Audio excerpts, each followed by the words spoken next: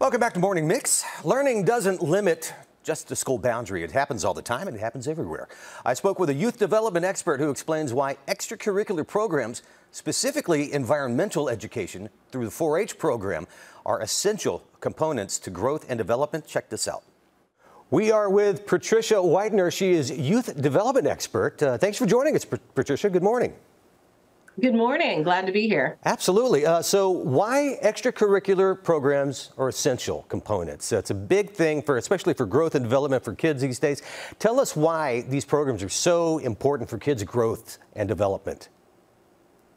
Absolutely. Well, outside of our school time, a lot of times parents and families, caregivers are still working. And so kids get out of school and it's like, what now? And so a lot of times it's just about providing after-school care until those parents and caregivers can come home in the evenings.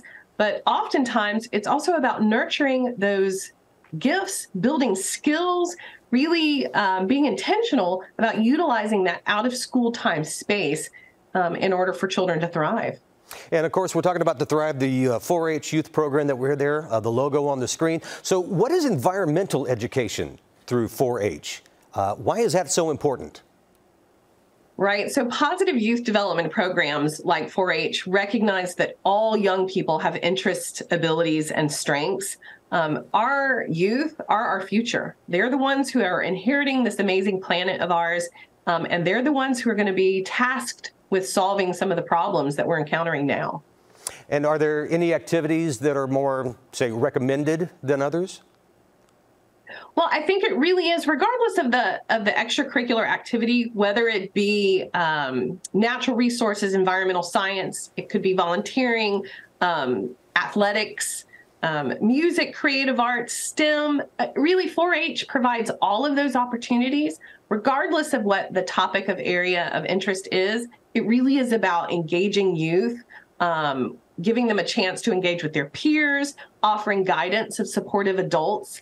Again, it's that after-school time that provides youth with opportunities to explore their skills, their talents, their interests. We're trying to find out what sparks them. And with natural resource programming and environmental science programming in 4-H, we're giving them that sort of experiential learning opportunity in an outdoor setting to try to identify what sparks them, what are their interests.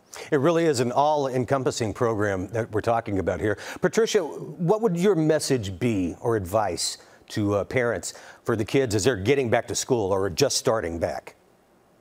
Right. It really is about giving them an opportunity to expand those new ideas, those new experiences.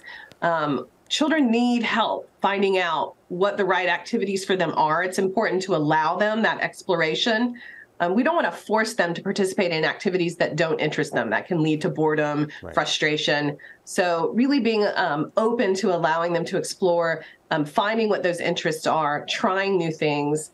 Again, with these positive youth development programs, especially out of school time, all of the research is very supportive, in particular with environmental programs, that it's going to help your student foster a greater sense of purpose. It's going to provide them with an opportunity to develop their social skills, leadership, cooperation, gives them that peer interaction, in addition to all the numerous health benefits like stress relief, depression, obesity, anxiety. All of this is going to result in higher grades, better school attendance. It's going to lead to your child thriving.